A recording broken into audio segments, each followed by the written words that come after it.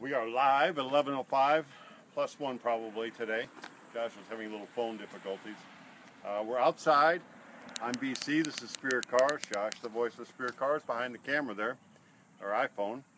I don't know what I was thinking today. I was going to just take a car body out of the mold and show you how that happens. And Josh said, why don't we test drive John's car? So why don't we test drive John's car?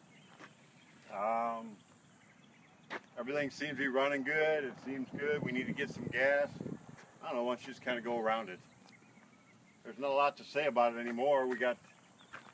Hopefully we got our front end adjusted. We're going to drive it and make sure it's not going to shimmy or have any problems there for adjustment.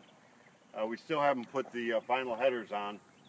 We'll run it here until we're done, and when John gets it, then he'll have brand new headers on his car. About all we have left to do is the fun part. The fun part. Well, we'll buff it a little bit more just because, not that it really needs it. We'll wax it, clean it, clean detail. Hopefully we don't have any issues that we're going to need to address, but we'll put miles on it. We'll probably run maybe a tank of gas through it, somewhere in there. But before we do that, we've already ran a few gallons of gas through it. Maybe we ought to just go for a ride to the gas station.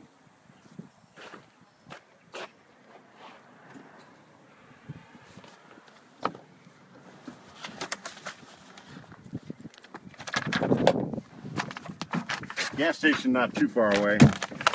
We'll just go there. Starts, that's a good thing.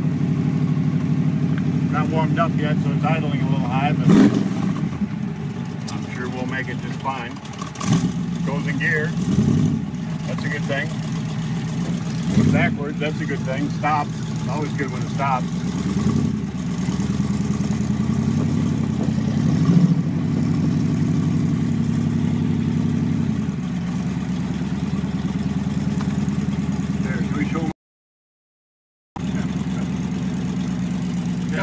Got a lot of grief about this in our private parking lot, but